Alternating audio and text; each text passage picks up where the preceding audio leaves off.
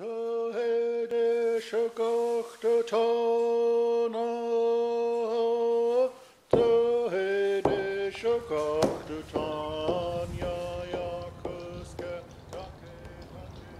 name is Brown Ehlers. I'm from Juneau, Alaska, descended from Klukwan in the heart of the Chilkat Valley. I am Gaanaxteidí from the Whalehouse in Klukwan. My name is Chilkat in the Tlingit language, which means big proud woman, and I'm an NEA Heritage Fellow. Well, I'm a Chilkat blanket weaver. Chilkat weaving is the embodiment of the Chilkat culture. What the Chilkat symbolism does is describe who you are and what tribe you are from, what clan you are from, and your affiliation with a certain region in the state of Alaska.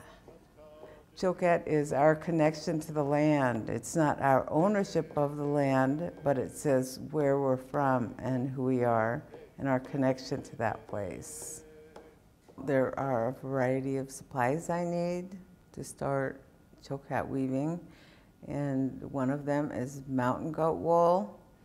We also use yellow cedar bark, which we collect in the springtime, and so we cure that in water. After it's cured and most of the sap is out, we use a knife and we cut it vertically and then split it with our hands till it's paper thin. And after it's paper thin, then we strip it like linguine, and we can use that basically forever once it's all prepared. When we want to use it, we reconstitute it in water and split it by hand on our thigh to make the warp, which is the inner core fiber of the Chilkat blanket.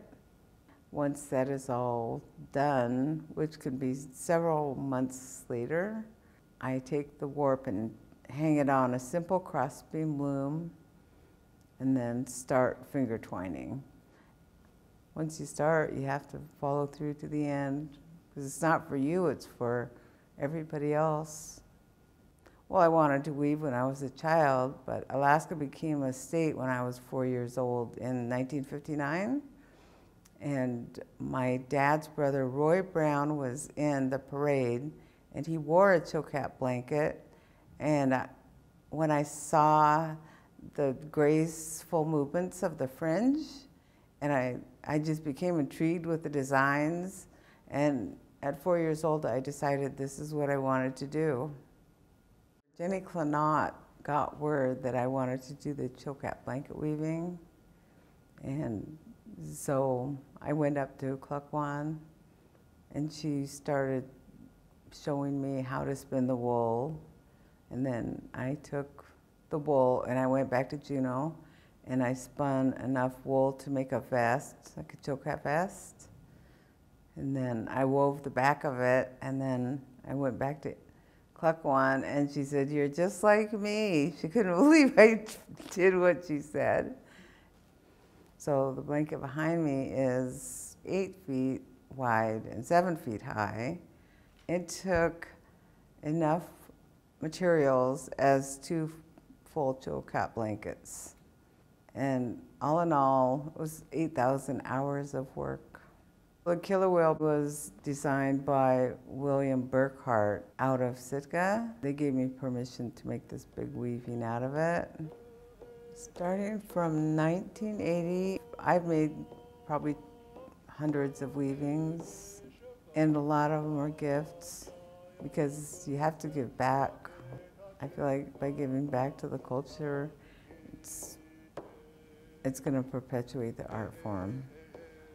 For me, receiving the Heritage Fellowship from the National Endowment on the Arts means to me that our people and our art is recognized on a national level.